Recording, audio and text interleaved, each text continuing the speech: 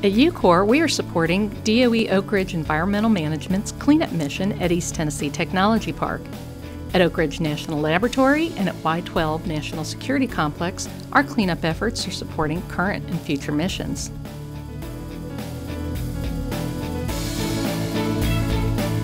The final unneeded structure at East Tennessee Technology Park has come down, bringing an end to demolition activities that have removed more than 13 million square feet of facilities at the former uranium enrichment plant.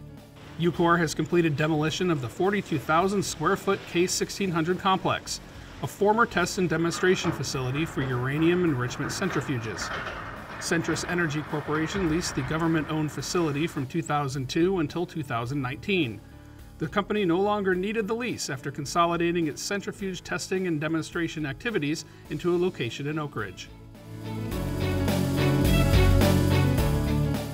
With all unneeded buildings at ETTP demolished, the focus is now on removing building slabs and conducting remedial action work at the site. Workers have completed removing the slab of the K1006 building, which was demolished earlier this year. K1006 was constructed in 1962 to support operations at the former Oak Ridge gaseous diffusion plant.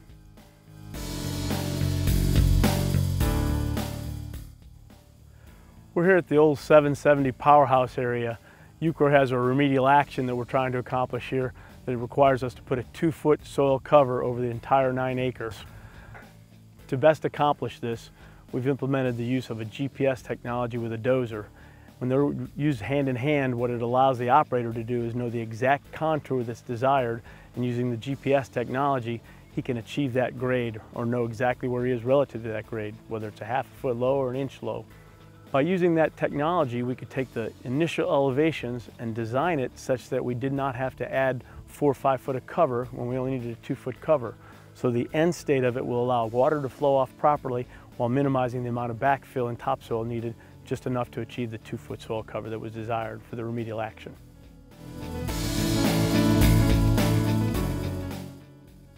At Y-12, the old Critical Experiment Facility, Building 9213, has been transferred to UCOR for deactivation. Initial planning and walkdowns are underway to determine what needs to be done to bring the facility to the cold and dark state.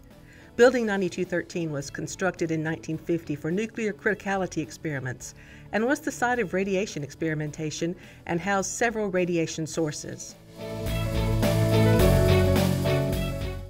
Jay Mullis, manager of DOE's Oak Ridge Office of Environmental Management, and Ken Reuter, UCOR president and CEO, highlighted the historic milestone of our first-in-the-world cleanup of a uranium enrichment complex at the virtual 6th Annual National Cleanup Workshop. The event brought together senior DOE executives and site officials, industry executives, and other stakeholders to discuss EM's progress around the national complex.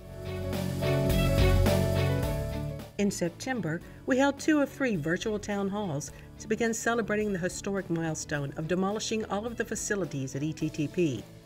These Vision 2020 conversations focused on what it took to achieve this first-in-the-world success story and the role of partnerships in the accomplishment.